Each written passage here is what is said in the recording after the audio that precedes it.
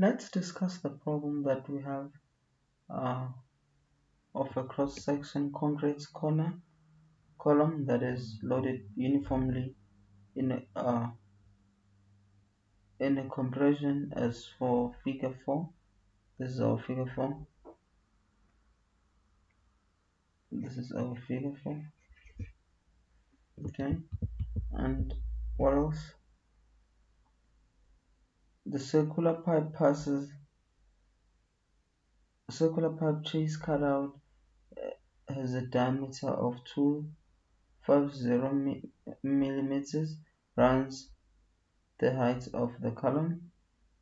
Determine the average compression stress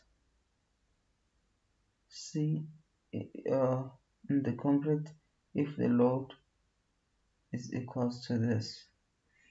So we know that stress is equals to force over area.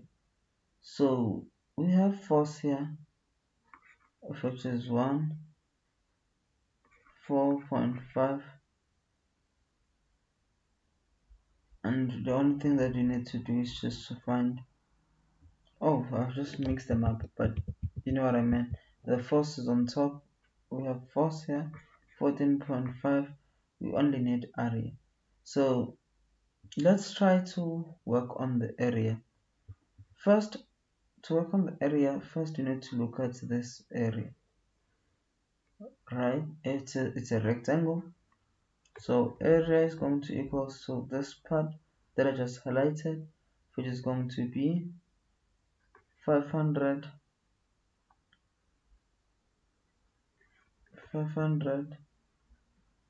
by 600. Okay, but yes, and then let's look at another chunk that really interests us. Let's look at the easy ones first. This chunk again. This chunk is going to be 500 again by, they said 420, it's going to be 600. Okay,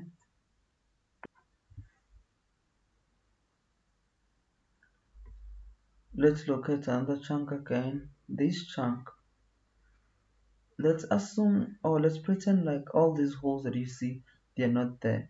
It would have been a 600 by 600 here by 600. It should have been a 600 by 600. Okay, by 600. Now I have to minus all the cutouts. I'm subtracting the cutout. The first cutout I have is going to be this one, of which is going to be pi r square, is pi r squared, where r is the radius. Half of this, it's 125. It's going to be 125 squared. And we have another cutout. This, if you can notice, there is some sort of a triangle here. We have to subtract it again. It's going to be half. Base is going to be 200 times height. Height is also 200. Let me just say 200 squared. And if you just work very good with your calculator, accurate, you'll just get an answer like mine. 890,912.6148. Okay, and if you've been noticing, I always say I hate working with millimeters, but here I've been times in millimeters. Okay, so this, to convert this, I should have said times 10 negative 3 and 10 times negative 3. These negative 3, if I times them, would have added the exponent. I'll end up having a conversion of 10 times 10 negative 6. Okay, of which is the same and the same all over here. So I could just come here multiply by 10 negative 6, of which I missed that conversion lately. And then if I do that on my calculator, 10 times power negative 6, because when I keep my area in meters, I'm going to get 0.89, the same thing, 0.9, now with nothing. Now it is in meters. Then I have area I can put just there and I'll be done. Then my force is going to be, okay, stress is equals to force over area. So force was given there to be 14.5, but there is mega here.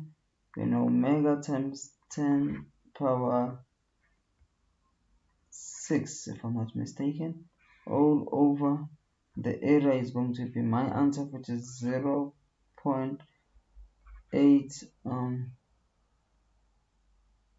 90912, on and on. I advise that you always put your answers as they are, because you will use some values if you round off during the problem. So you can punch this in your calculator again. Now I have my answer to be equal to 162,75445.83 pascals.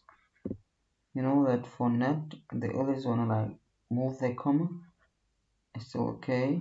You can move a comma 1, 2, 3, 4, 5, 6. 6 is okay. And if they use 6, they're going, yeah, and they put a confusion and everything. But I'm done. My work end here. I'm not a net. My work end here. This is my stress.